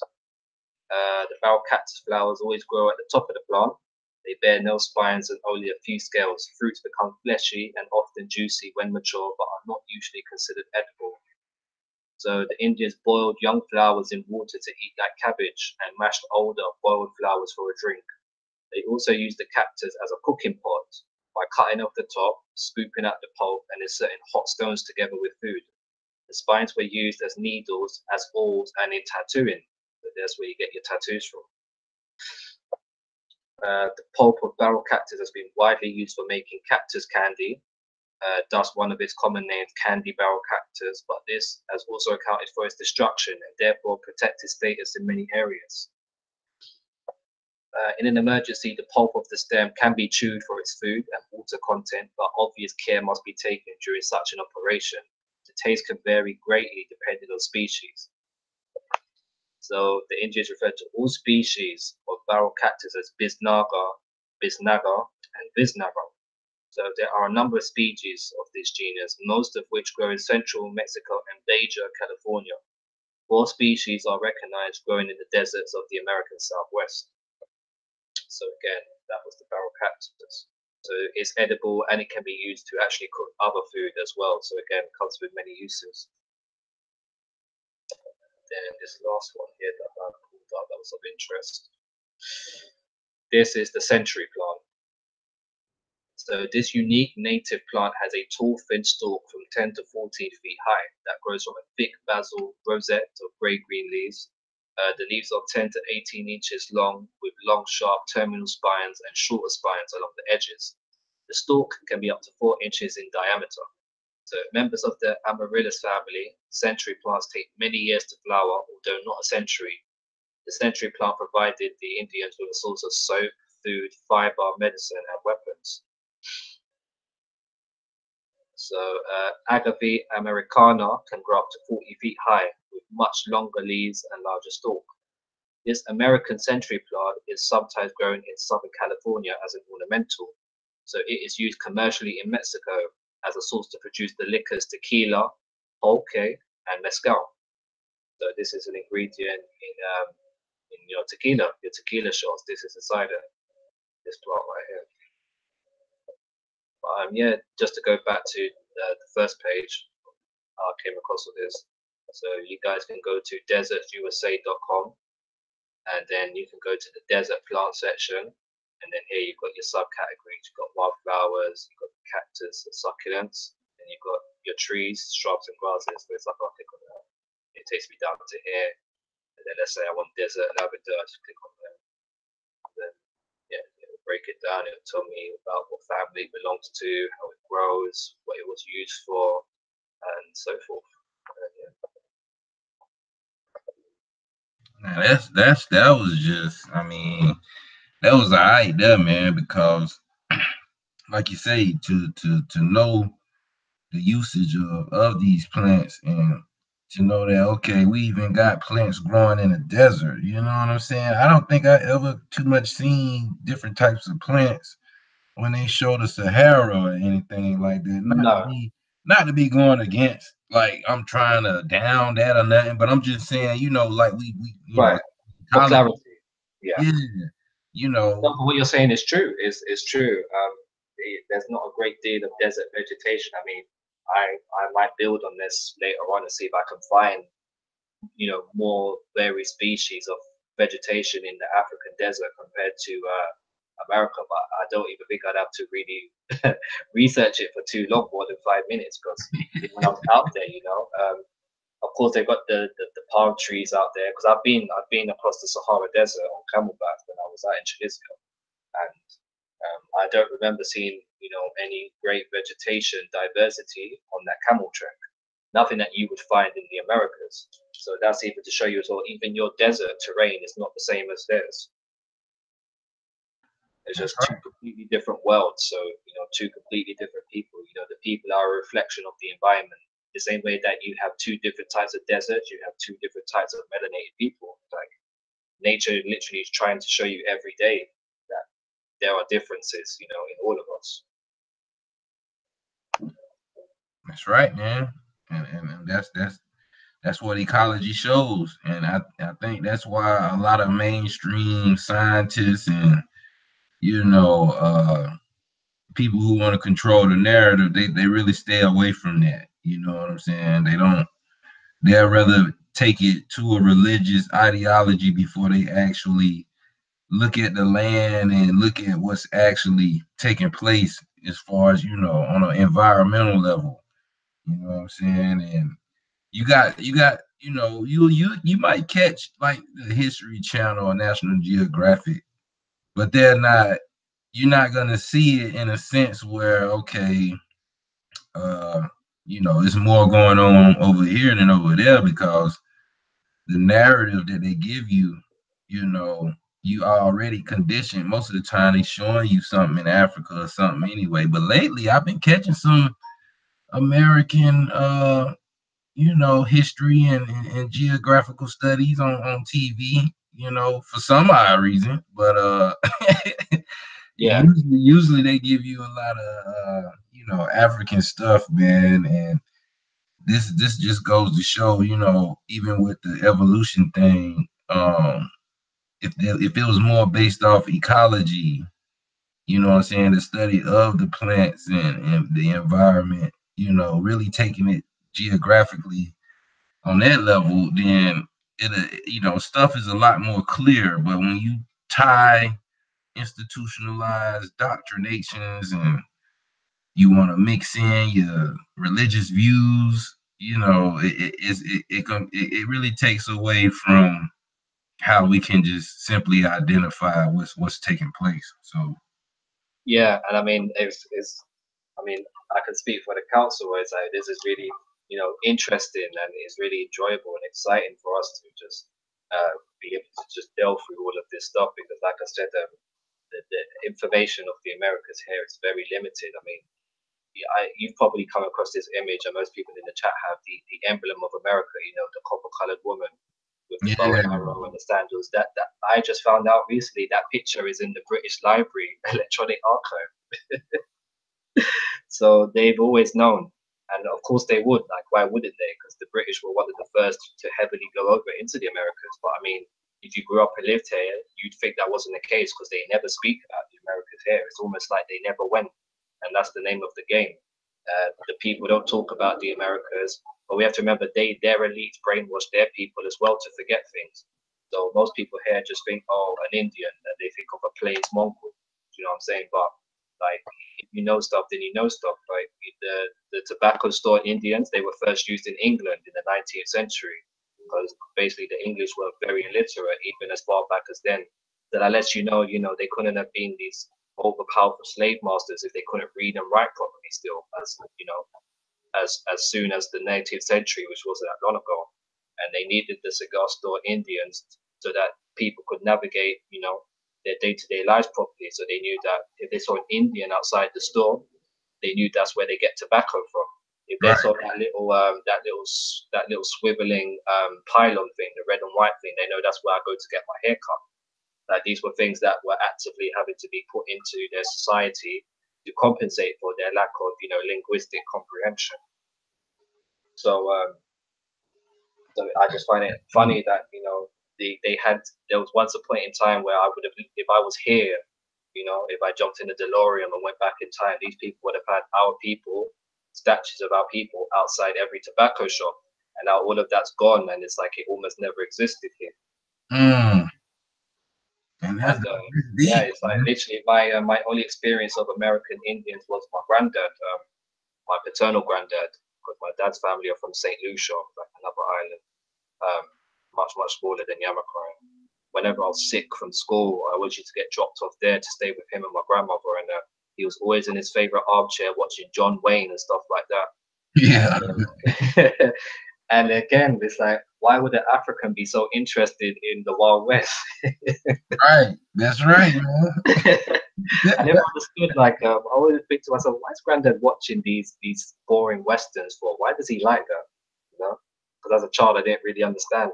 But that was his thing. He loved westerns, and naturally, now I know why. But yeah, and then obviously that was my first interaction with seeing a so-called Indian, a Plains Mongol. And even as young as I was then, the first thing I always asked myself was, "Oh, why do they look like Asian people?" But you know, you don't expand on these thoughts because you know the other things that are being shoved in front of you. But that's literally the first thing I thought when I saw them. I was like, these people look Asian. Like, why are they American? Why they're Asian? Um, which is very, you know, as a child, it's just I find your child years are your best years for comprehension because it's sad to say, but children are outdoing us in terms of the comprehension levels. You know, Right. because I work in a school, the teaching assistant. So obviously, there's every different so-called nationality and ethnicity of children in the school. And, one of them, it was a girl, this class I was in last year. She's from Nigeria. So she, you know, she said to me, "Oh, sir, where are you from?" So I told her where I was from, and then she said, "Oh, I thought you was from Nigeria." And I said, "Oh, really? Why is that?" And she said, "I don't know." And I was like, "Okay, well, put it this way: is there anybody in your family who looks like me?" So she thought about it, and then she answered. She said, "Oh, no, sir, there isn't." So I said, "Okay, well, then that means I'm not from Nigeria, isn't it?" So then she nodded her head, and she said, "Yes." So then I said, "You know, it's as simple as that, you know." 1, 2, 3. Just as simple as that. You know what I'm saying? And Because them times as well, that particular time, I still had my hair out. I hadn't started braiding it because it was still a little bit short. And another boy came into the conversation, and I kid you not, he said, "Oh, sir doesn't look like you. He looks like Michael Jackson. He has an afro. He doesn't look like you." You know, and this is why I love children. This is why I love working with children because they're just intelligent beings. They're not stupid. Like you can't pull game on them. right, they ain't got a lot to you know block their own intuition.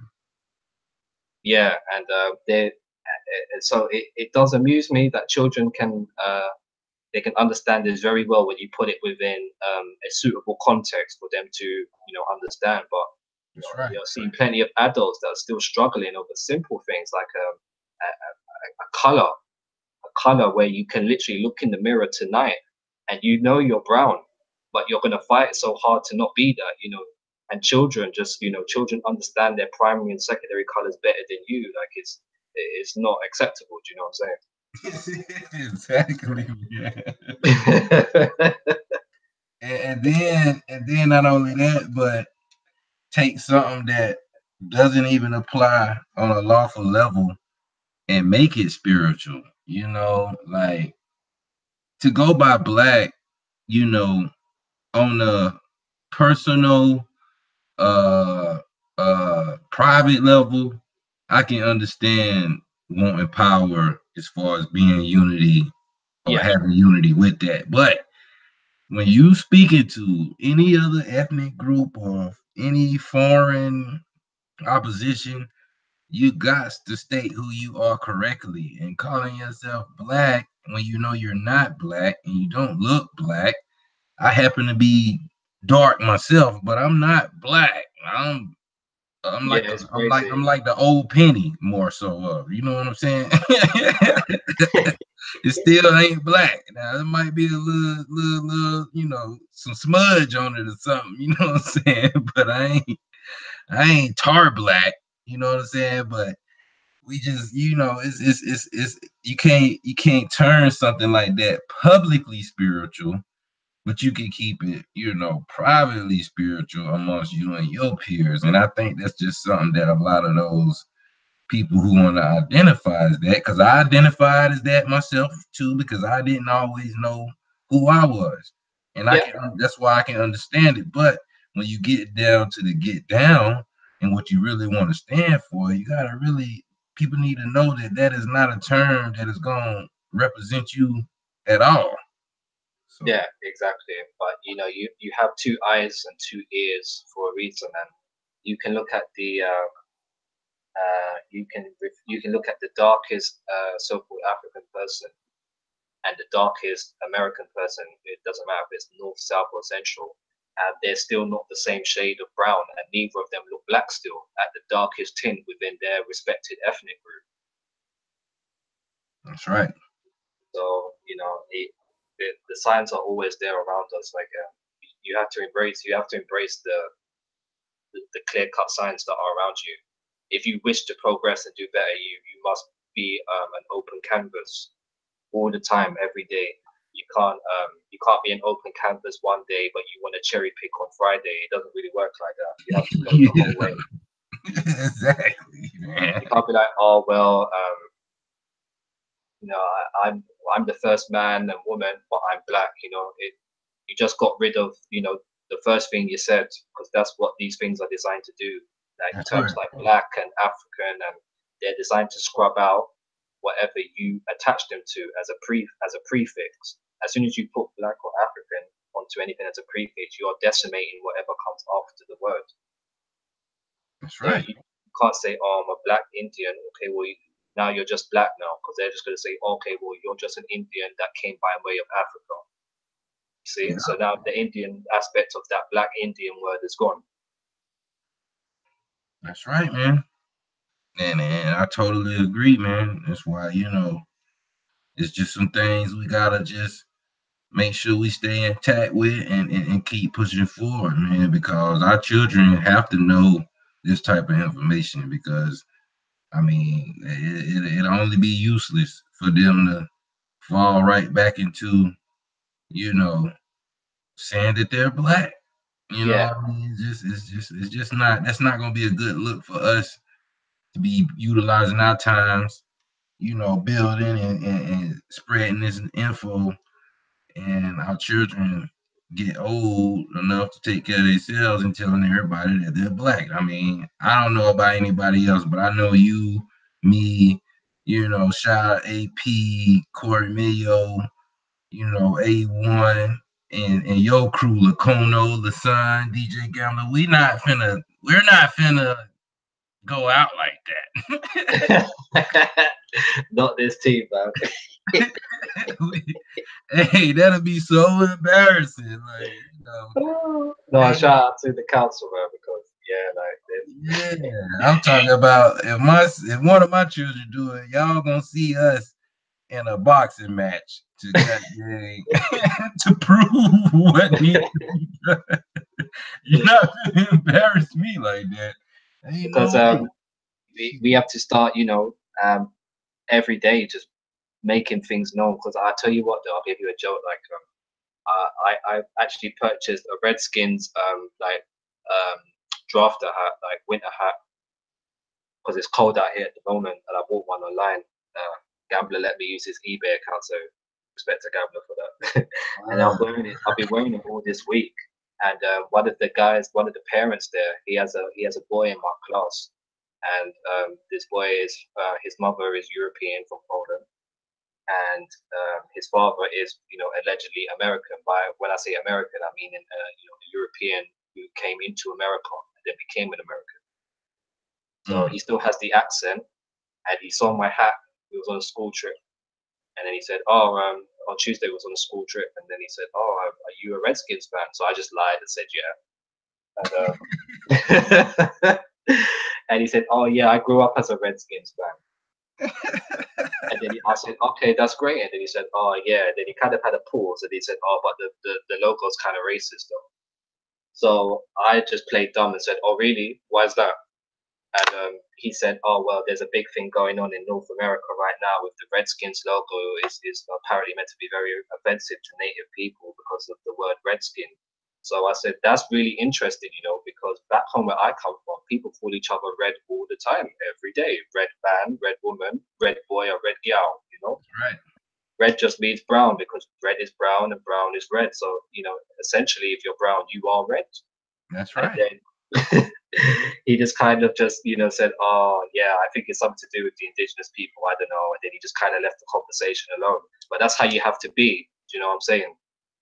You can't be Right. giving people passes, because they'll just play on what they think you don't know or what you don't understand. And sometimes these people don't understand as well. And it's not just people within your own so-called species of people. I'm talking about everyone's been lied to. So we need clarity. You know, you just have to be active every day with it. And just if people slip up, you have to hold them accountable for it. Be like, okay, well, that's not entirely true because of so on and so on. That's right. That's exactly right, man. This is what we just try to do now as a council. We just try to be very active when we're out and about and just try and just make people know what's what now. Shout out to Chief Inca, to the Kona, because he recently just got back from Yamaka himself. He was out there for 2 weeks, and he made his own T-shirts to take out there, showing the Carib Indians and stuff like that. And yeah, he was tearing it up, man. Yeah. Word. Shout out Lacono, man. That's what's up. Hey, y'all, hey, man, I don't care, man. Hey, real recognize real, man. That's a thorough brother right there, dog. You hear me? That brother that ain't playing no games.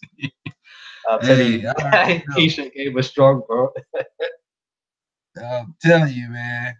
Hey, man, this is what it's about, man. Hey, I mean, and I did want you to at least hit on resourceful because I didn't want to hold you too long, man. I know you got stuff you got to do and stuff, but I did want you to just touch on that, and we can even do a part 2, man, if you want, man. Yeah, So why you not? can hit on some of the other stuff that we came up with, and just kind of ended up with the you know, uh question and answer, maybe just from the viewers or something, man, on the next one, man, so we can get a little bit more interaction because we pretty much just held it down, man, and it was a great build, man. But if you would kind Yeah, of touch on that, man, and I, like I say, I don't want to hold you up. We can always do a part 2 if you want, or if you yeah, just want to kind definitely. of just, man, we can make this just a little, try to, something that we could just keep up. Like I say, one day we get me, you, Corey Mayo, uh Lacono, Lasan, and probably a few more people on my end, or who all we can get, man, and really put together a nice show, man. Get Gamla to have some music, you know what I'm saying? We can put some Yeah, stuff together, man. And I'm really trying to keep it going to where we, connecting with more and more people, man, across the land. So, if you don't mind, man, just hanging with me, man, and just stick with us, bro. So, but yeah, for real. touch on whatever you need, man. Before All right. Just before I get into that, Lacona just asked, like, do you want to come on Lacona Corner tonight? Because we're going to be streaming from his channel after this. Sure, man.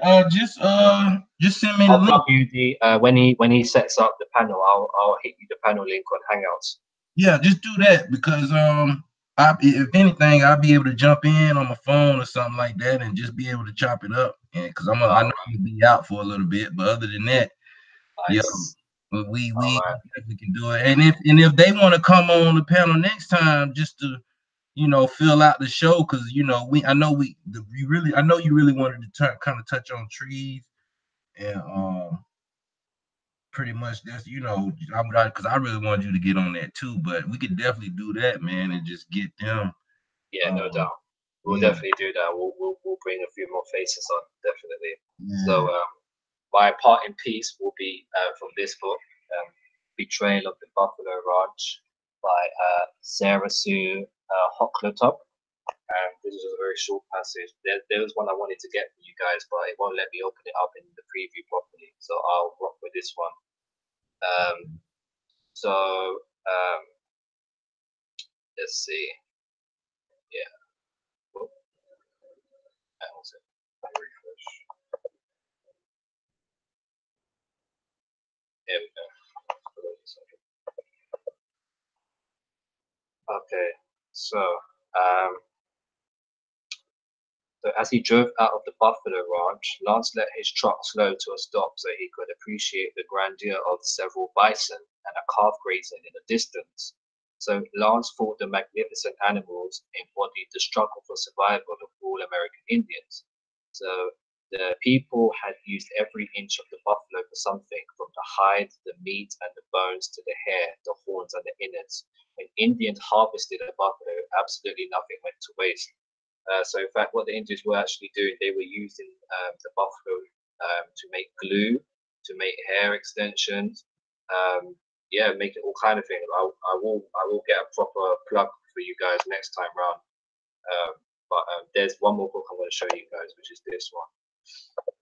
just a little passage from here. So this is Slavery and the Evolution of Cherokee Society, 1540 to 1866 by Theda Purdue. And then here it says, at first, the Cherokees bought only a few kinds of goods from the white traders. The Cherokees certainly did not require the tools of the white man to exist, for the Indians' knowledge of and ability to exploit their environment enabled them to live comfortably in a land where vast technological superiority did not permit the Europeans to escape a hard struggle for survival. James Adair noted the red man's remarkable adaptability. If an Indian were driven out into the extensive woods with only a knife and a tomahawk, or even a small hatchet, it is not to be doubted he would fatten even where a wolf would starve. He could soon collect fire by rubbing two dry pieces of wood together, make a bark hut, earthen vessels, and a bow and arrows.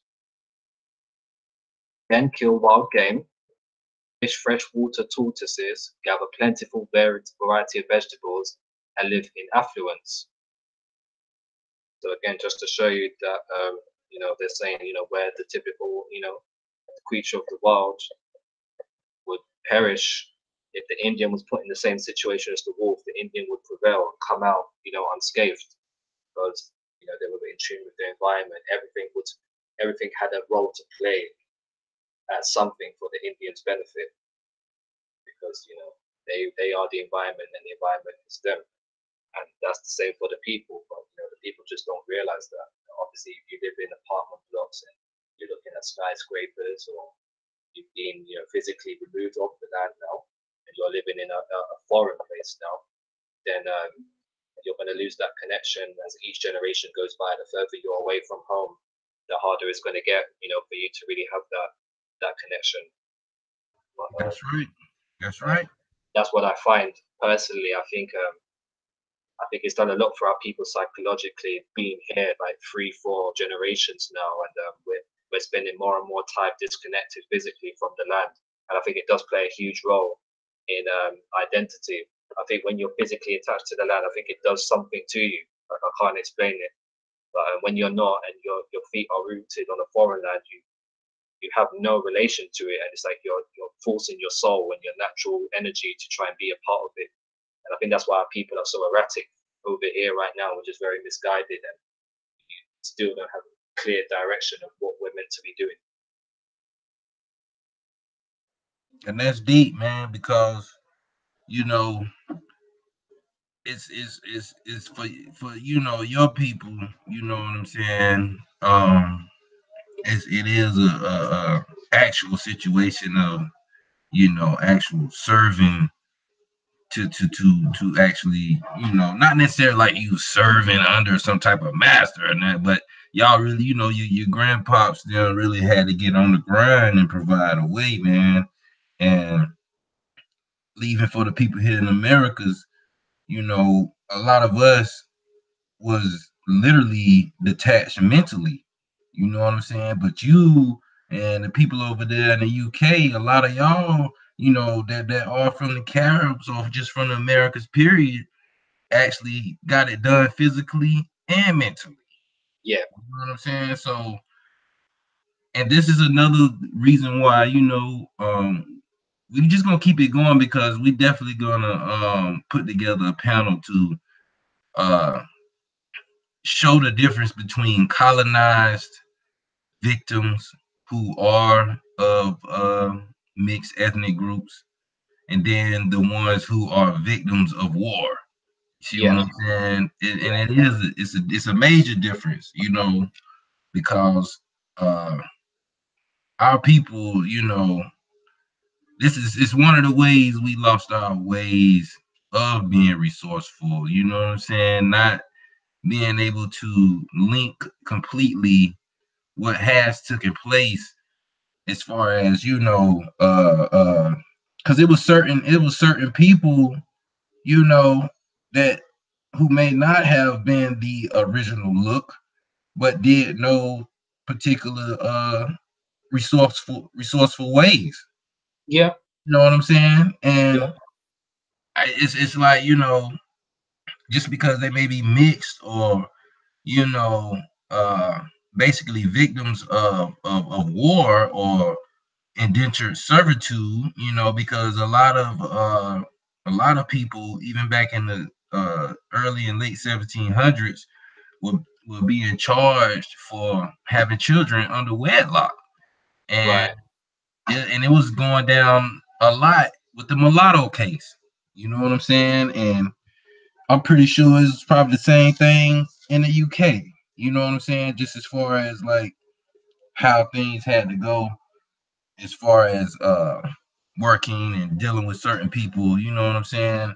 I know it's probably more of a segregated deal because, like you say, really a lot of integration didn't come there until what you was like the late, probably what maybe around 60. night, yeah, 60s or something. You know, So, you so know, we had a period where for at least 20 to 30 years, we was just, you know, we were just, it was just us and ourselves and the people that brought us here.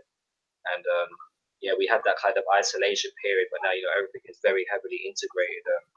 In London, you don't really have that segregational kind of communities as far as, you know, a city like London goes, or any of the major cities like Birmingham or Manchester. Um, of the further north you go, is more the English faces rather than your own, and your numbers will start to dip a little bit. But I mean, you'd have to go really out to mainly the outskirts of England, and that's where you predominantly not see, you know, your copper-colored people really, you know, unless they're, you know, the sellouts or whatever we want to call them, the lost wayward ones. But yeah, so London is a very mixed, very mixed society of different people and cultures across the whole city. and yeah, and like I say, this is just one of those kind of like a you know, Mandela effect or whatever. And it just goes to show, man. I mean, if you could be way in the UK and learn how to study, you know, being resourceful, you know, uh, looking at the earth and environment, you know what I'm saying, and to actually get the attention of the Americas and to see how many different variations and styles and stuff like that. You know, if I would have been anywhere else, if I would have been in the UK, I'd probably doing the same thing you doing myself, just because the information is really is that vast when it comes to the Americas. And it's just good to know that, you know, it's people like us everywhere, man, that really do care to be resourceful and do care to, you know, see how people grow the right way, man. And I just want to say I appreciate that, man. And appreciate you spending this time, man. And anything else you want to kind of lead out with and share before we close out, man. You know. Yeah, just to say thank you to Jaguar for getting me on here, because we've been definitely planning this one for a little while now, so it feels good to finally have it over the line. So I really enjoyed this stream, and thank you to everybody that came out on the stream as well to just hear me out, and that's love, that's appreciation, and obviously can't leave without saying big up the council, Gabler, Kodo, Don, Sword, DR, Takara, Kita. I might miss nobody out, but if I did, yeah, respect to the council, man, and yeah, just respect to everybody from America, man. If you love America and you know that you're from America, man, it's all good, man. That's right, man. And shout out to everybody, man, that came through, checked us out. You know, we gonna keep it going. We're gonna keep it flowing. We still got plenty more to release. You're gonna see me more interacting with Copper Hot and the council, and he's gonna be interacting more with me and the rest of the fam over here.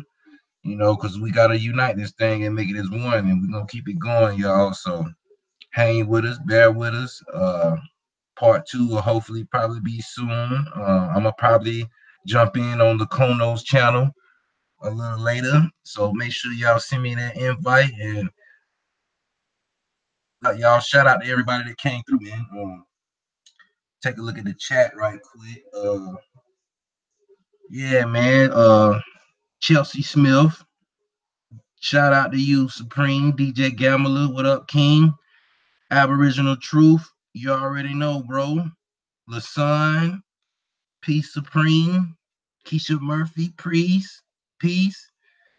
FRZ in the building. What's going down, man? Star Strike. Peace, King. Rainstorm always coming through, man. Salute to you, Rainstorm.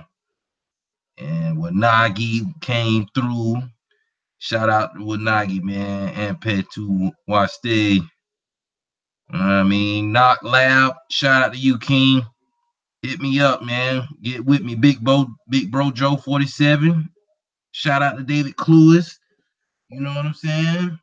Yo, if I missed anybody, man. Oh, Big Bro Carl. Peace.